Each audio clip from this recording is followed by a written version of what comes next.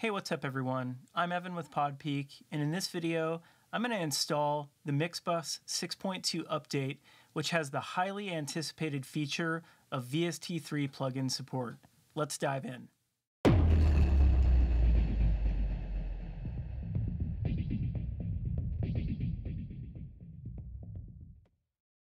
Welcome to PodPeak, where I talk about recording, editing, and sound design for music production, podcasts, and film. If you're new to the channel, please like this video, subscribe to the channel, and make sure and ding that bell so you get updates every time I put out a new piece of content. So today's video is going to be a little bit different, as I'm going to show you my experience installing the new Mixbus 6.2 update, which is free for all Mixbus 6 users. The Mixbus community has been highly anticipating this update as it finally introduces support for VST3 plugins. And just a quick note, I'm going to be installing this software on my 2014 iMac, which is running the latest version of Mojave. All right, let's check it out. All right, so on December 13th, I got an email from Mixbus in my inbox. And it basically went over that there was a new update and they were going to have support for VST3 plugins, which is awesome. We've all been waiting for that. Plus some other improvements and bug fixes. So I went and followed the link and tried to open it, but on December 13th, it wasn't working. I just kind of got this spinning wheel of death and it just looked like it wasn't happening. So I used the Brave browser, and so I switched to Google to see if that would make a difference. I just kind of Google searched Harrison, tried to open the Harrison website, and again, just same thing, spinning wheel of death. So I just kind of assumed maybe their servers were down or they got so much traffic because of the new update. So waited till the next day, December 14th, went back into my email, opened it up, followed the link, and this time it worked. So apparently they got it sorted out. So anyways, I went down to the Get Mixbus, opened that up, and entered my email, my credentials, put that in, placed my order, and then it gave me this option to download it. I did the Mac installer, and yeah, it seemed to be just fine. Saved it and downloaded it, and yeah, running good. So I opened it up and moved it into my applications. I just replaced it over the older version of Mixbus. And then I got this screen where I needed to go into my preferences and essentially give it permission to install it on my Mac, which is just a security feature, which I'm fine with.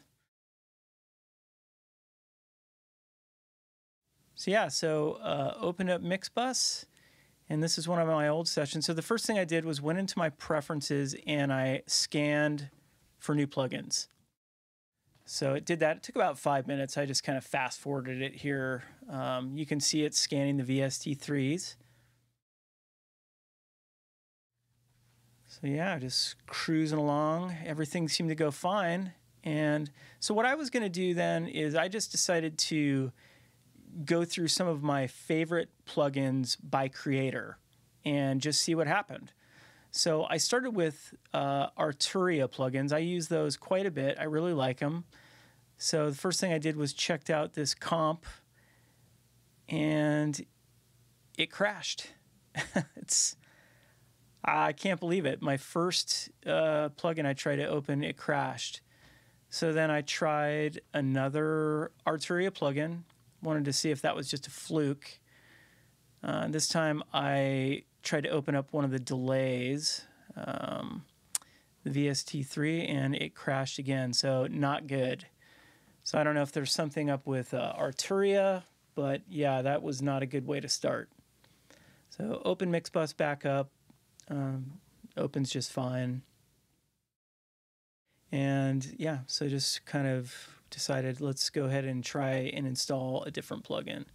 So this time I went down. I really like the company Audio Thing, so I tried to open up the Reels plugin, put that in there, and automatically it just started to resize it. Like it's just getting bigger, and I'm not doing anything. It's just getting bigger. So I tried to Went in, tried to resize it to small. It's not working. Tried again. Try to resize it back down to small. It's just not happening. So there, it's at its biggest size, and now I'm gonna try and make it small again. But it just starts. It's automatically resizing, which is just, this is crazy. Like both of the plugins that I've tried to open are just like, they're all glitched and bugged out. So I'm going to try another Audio Thing plugin. This time we'll try the Type B. Same thing. It's just like, it's like a monster. It's just getting bigger. Make it smaller, but it's just on its own.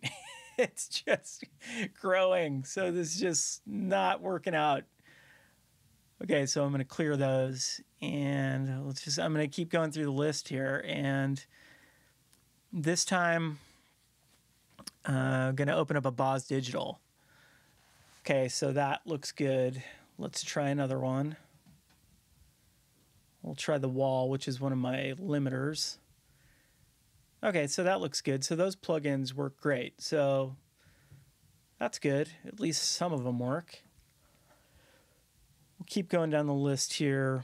What did I do next? I did FabFilter. We'll open up the Pro C2. Looks good. Resize it. Yeah, looks good. Okay, so some of the plugins seem to be working just fine. And so what did I do next? I did Clevgrand. Okay, that one's looking good. Well, let's try another one. We'll try another Clevgrand. And this time we open the Grand Finale, which is a mastering plugin. And that looks good too. So that's good. At least those worked. So yeah, I just kind of continued down. And this time I opened up the Output Portal, which is a really cool plugin. And that seems to have opened up, and the GUI looks great, so no big deal there. Keep going. And I'm just opening up like kind of my favorite plugins that I use a lot.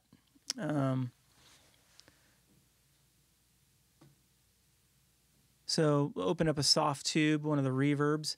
Okay, so that opened up, but I don't know what's up with the red outline there. That seems to be a little strange.